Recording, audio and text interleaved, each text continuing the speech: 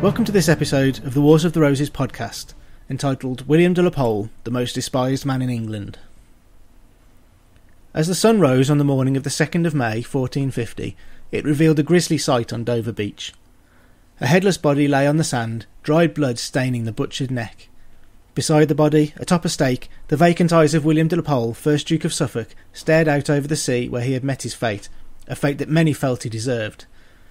His family had risen from humble beginnings, a fact that had contributed to the odium that had caused those of more noble families to turn their noses up at them. From such a height, the fall was devastating. In the mid-14th century, William de la Pole, great-grandfather of this duke, was a successful and wealthy wool merchant, lending money to the crown under Edward III. His sons enjoyed much favour at the court of King Richard II, the eldest, Michael, becoming Chancellor in 1383, and being elevated to the peerage as Earl of Suffolk in 1385. Michael's younger brother Edmund served in the prestigious position of Captain of Calais. The family star was in the ascendant, but was closely aligned now with that of King Richard II. As his popularity plummeted, Michael took the brunt of the hatred as a figurehead of his government. Criticising God's anointed king was not an option, and so his closest advisers must take the wrath of a nation. In 1387, the Lords Appellant accused him of treason, and before the merciless Parliament sat in February 1388, Michael fled to Paris, where he died the following year, aged about 60. Michael's son, another Michael, father to our Duke, was 22 when his father died, and found himself without lands and the titles which his father had been stripped of. He was more closely aligned to the Lords Appellant, which left him out of favour with Richard II. He fought for the restoration of his lands and properties over the years that followed his father's death, finally being restored as 2nd Earl of Suffolk in 1398, shortly before Richard II fell. Although Michael heeded the Duke of York's call to arms to defend the kingdom from Henry Bolingbroke, he eventually embraced the cause of Henry IV.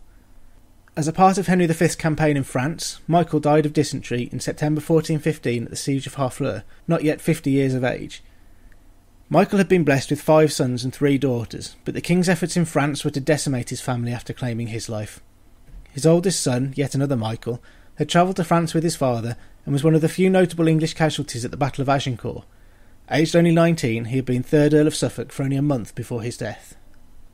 William de la Pole became 4th Earl of Suffolk on his brother's death. His other brothers were all to perish over the next 2 decades in France. Alexander was killed in 1429 at the Battle of Jargeau, the first encounter with a resurgent France led by Joan of Arc. John died a prisoner in France in the same year, and Thomas perished while acting as a hostage for William. When he returned to England, William grew ever closer to the meek and peaceable Henry VI.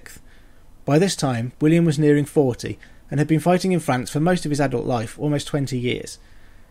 It would be interesting to know what this old soldier thought of his king, son of the Lion of England, but described as a lamb with an acute distaste for war. Whatever their differences, Suffolk grew close to the king, and, as his grandfather had done, he was soon to find his fortunes all too closely tied to a failing king. Suffolk's first major contribution to English politics was to organise a marriage for King Henry VI in 1444, by which time the king was 22. Suffolk selected Margaret of Anjou in a match that was to cause outrage. The king's uncle Humphrey was dismayed that he intended to ignore the contracted union to the Duke of Armagnac's daughter. Grafton wrote that Humphrey, Duke of Gloucester, protector of the realm, repugned and resisted as much as in him lay this new alliance and contrived matrimony, alleging that it was neither consonant with the law of God nor man, nor honourable to a prince, to infringe and break a promise or contract. Baker wrote of the problems that this match created for Suffolk. In the meantime, the Earl of Suffolk, one of the commissioners for the peace, takes upon him beyond his commission, and without acquainting his fellows, to treat of a marriage between the King of England and a kinswoman of the King of France, niece to the French Queen, daughter to René, Duke of Anjou, styling himself King of Sicily and Naples, in which business he was so inventive that it brought an aspersion upon him of being bribed. It was soon to be revealed that due to the poverty of Margaret's father, not only was there no dowry for the marriage, but Suffolk and the king had agreed to hand a quarter of England's territory in France back by ceding Maine and Anjou. For his part in the arrangements, William was further elevated as Marquess of Suffolk. After the death of John, Duke of Bedford in 1435, and the emergence of Henry VI's personal distaste for fighting, the campaign in France had ground to a halt, frequently deprived of funding and commitment. It is possible that this situation led to Suffolk's negotiation.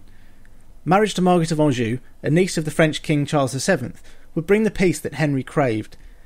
Giving back Maine and Anjou would sweeten the deal, and might also have been intended to make English territory in France more manageable. If that was the intention, it was to fail spectacularly.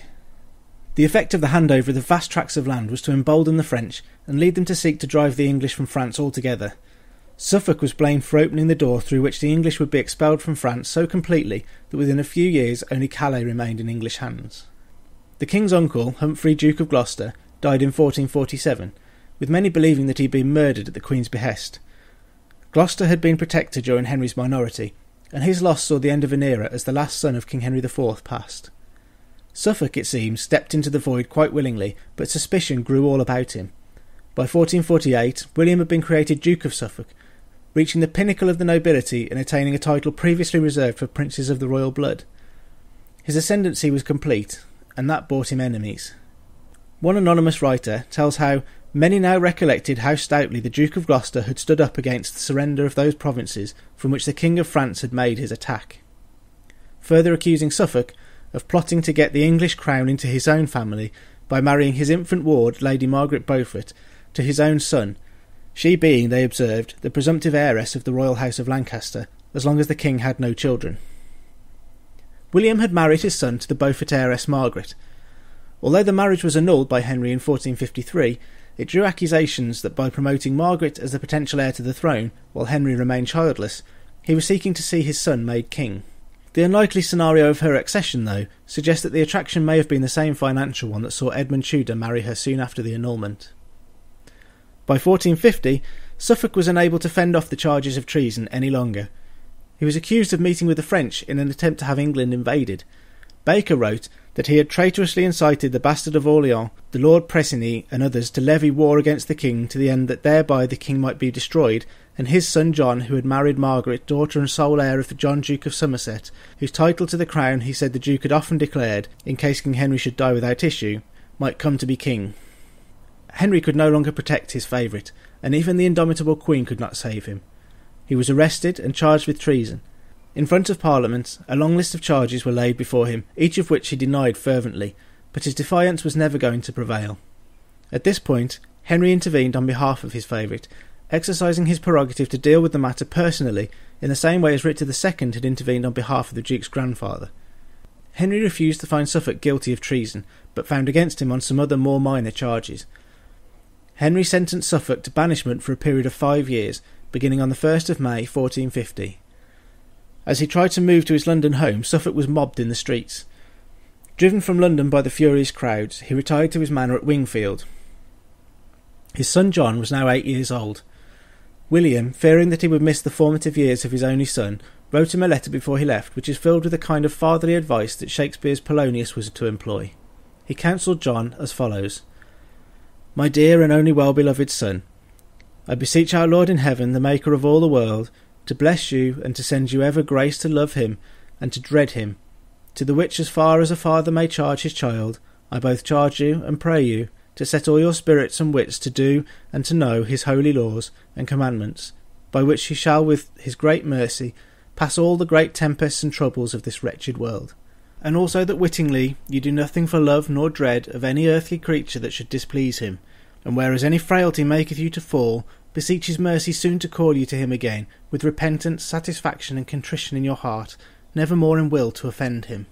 Secondly, next him, above all earthly things, be a true liegeman in heart, in will, in thought, in deed, unto the King, our elder, most high and dread sovereign Lord, to whom you and I be so much bound, charging you, as father can and may, rather to die than to be contrary, or to know anything that were against the welfare and prosperity of his most royal perity, of his most royal person, but that so far as your body and life may stretch, you live and die to defend it, and to let his highness have knowledge thereof in all the haste you can.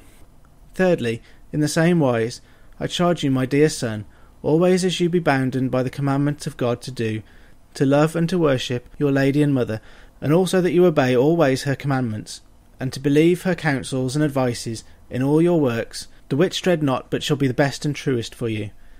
And if any other body would steer you to the contrary, to flee that counsel in any wise, for you shall find it naught and evil. Furthermore, as far as father may and can, I charge you in any wise to flee the company and counsel of proud men, of covetous men, and of flattering men the more especially, and not to draw nor to meddle with them, with all your might and power, and to draw to you and to your company good and virtuous men, and such as be of good conversation and truth, and by them shall you never be deceived, nor repent you of. Moreover, never follow your own wit in any wise, but in all your work of such folks as I write above, ask advice and counsel, and doing thus, with the mercy of God, you shall do right well, and live in right much worship, and great heart's rest and ease. And I will be with you, as good Lord and Father as mine heart can think. And last of all, as heartily and as lovingly as ever father blessed his child on earth, I give you the blessing of our Lord, and of me, which in his infinite mercy increase you in your virtue and good living, and that your blood may by his grace from kindred to kindred multiply in this earth to his service, in such wise as after the departing from this wretched world here, you and they may glorify him eternally amongst his angels in heaven. Written of mine hand, the day of my departing from this land, your true and loving father, Suffolk. With that, Suffolk took ship to head into exile on the 1st of May 1450, the date appointed for the beginning of his 5-year expulsion. As his boat crossed the channel, a ship of the Royal Fleet, the Nicholas of the Tower, intercepted him. William Lomner wrote to John Paston on the 5th of May that men of the Nicholas boarded Suffolk's ship, and the master bade him, "Welcome, traitor," as men say. He described Suffolk's fate, continuing, "And then his heart failed him, for he thought he was deceived, and in the sight of all his men he was drawn out of the great ship and into the boat. And there was an axe and a stoke, and one of the lewdest of the ship bade him lay down his head, and he should be fared with, and die on a sword, and took a rusty sword, and smote off his head within 6 strokes." It was an ignominious end for a duke, a man whose family had risen in 4 generations, from merchants to the height of England's nobility. Perhaps the only consolation that William could have taken was that his son seemed to have heeded his words. John became 2nd Duke of Suffolk, and has been nicknamed the Trimming Duke, perhaps for his ability to trim his sails to suit the prevailing political winds. He married a sister of the Yorkist King Edward IV, and lived into the Tudor era without ever finding himself in any real trouble. It was not to last, though. John's son, the Earl of Lincoln, was appointed heir to Richard III, and rebelled unsuccessfully against Henry VII, losing his life at the Battle of Stoke in 1487. Another son, Edmund, 3rd Duke of Suffolk, took up the cause of the White Rose. He was imprisoned by Henry VII in 1502, and finally executed by Henry VIII in 1513. Edmund's youngest brother, Richard de la Pole, continued the fight from the continent until he was killed fighting at the Battle of Pavia in 1525, much to the delight of Henry VIII. The brother between Edmund and Richard, Sir William Pole, holds a most dubious record. He was imprisoned in the Tower of London in 1502, and remained there for 37 years until his death in 1539. No one else has remained imprisoned in the Tower for longer in all of its history. It is hard to determine whether William, Duke of Suffolk, acted out of greed or well-meant service, doing what he determined was best in spite of the consequences. As with most things, I suspect that the truth lies somewhere in the space between these two extremes. His letter to his son has been cited as proof of his good character, yet a man can be a father, a warrior, and a politician without any of these facets overlapping. There is no room for the contemplative adviser of his letter on the field of battle, yet I suspect that a man would need something of a warrior about him to survive the politics of Henry VI's court, particularly if his background allowed others to sneer upon him. William de la Pole, 1st Duke of Suffolk, stood at the apex of his family's power. It took 4 generations of work to get to where he was. In 2 further generations, the family was destroyed. As his empty eyes stared out across the channel toward the land where his fortune had been made, he would never again look upon the country that had turned its back upon him, nor would he see the bitter civil war that was to follow. His space was swiftly filled by Edmund Beaufort, Duke of Somerset, and it is this, and the conflict it was allowed to breed, that lays the blame for the fate of so many at the clasped praying hands and bowed head of the Lamb of England, King Henry VI. War was on that horizon that William gazed upon without seeing. Thank you for listening to this episode of the Wars of the Roses podcast.